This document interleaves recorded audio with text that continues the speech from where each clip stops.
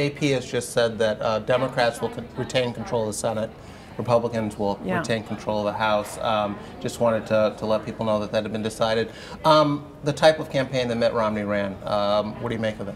I would say two big mistakes. We mentioned, Mary mentioned Bain Capital. If you're going to run as a financier right after a financial crisis, I think you've got to be ready to deal with that baggage. And Bain Capital was a unmitigated business success. I don't know why Mr. Romney often seemed reluctant to defend it and show the virtues of it. But I also think you look at the exit polling, it's very clear, and this goes to the question of how could a guy like President Obama, any president, get reelected with unemployment this high? He convinced people that it's all Bush's fault. And I think people on the right kind of laughed about it, what a complainer, what a loser attitude, but it obviously worked to a great extent that people think that it wasn't his fault, and that he also persuaded some people that Romney was going to do what Bush had done, and Romney didn't rebut that. The other thing I think that Obama did that I don't think anyone would have imagined he would stoop to this level is his playing of the race card.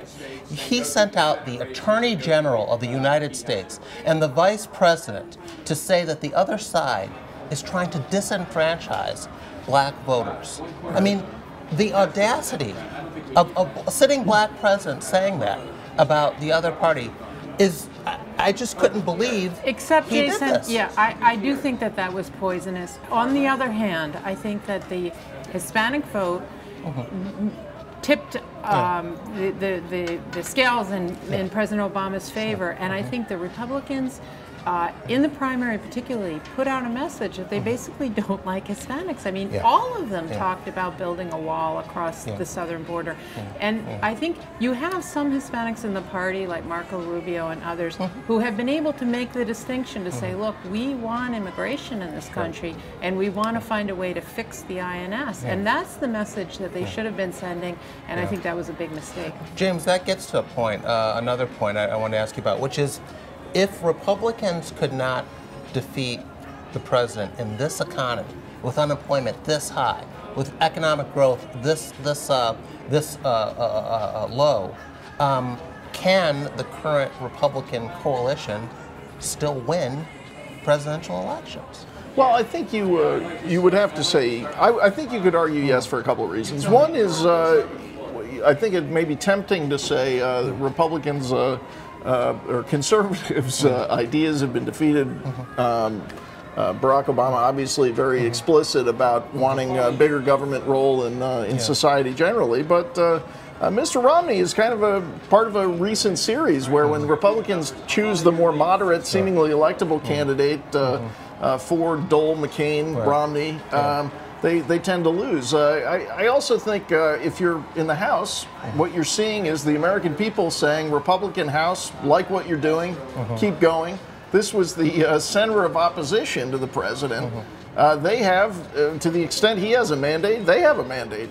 They may, unlike him, actually expand their majority. I think it's very important to remember that, you know, the presidency in this country is not a dictatorship. It's not. He's not the emperor. There are three branches of government, and now's the time that the loyal opposition has to, you know, stand up and represent what is nearly half the country that objects to the president's policies. Yeah, and I think his agenda will include expanding government, trying to increase taxes.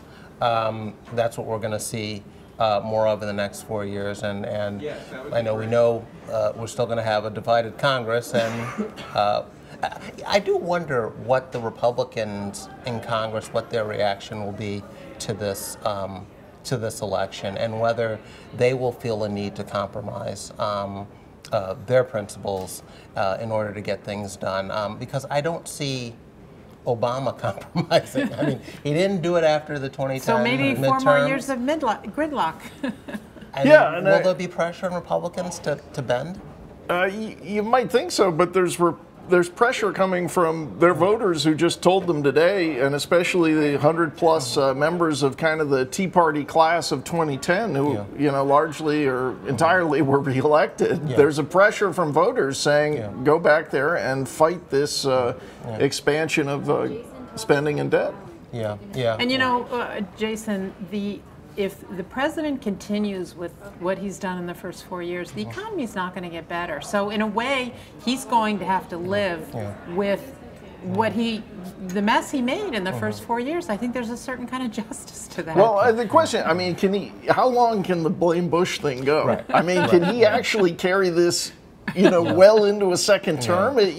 Now, he's been reelected, but I think if he needs some improvement here, or else he's going to be leaving office with 20% approval, right? I think Republicans can also take some comfort in knowing they seem to have a pretty good bench, a deep bench, a lot of young guys. You mentioned Marco Rubio coming along. I think Paul Ryan's got a future. There are some other Republicans out there, some good governors out there. Well, it might have gotten shorter with people angry at Chris Christie. that bench of Republicans, he shortened the bench during the playoffs, and they might decide that coming into 2016. Okay. As we said, though, no concession speeches so far, so we'll see what happens. But thank you both.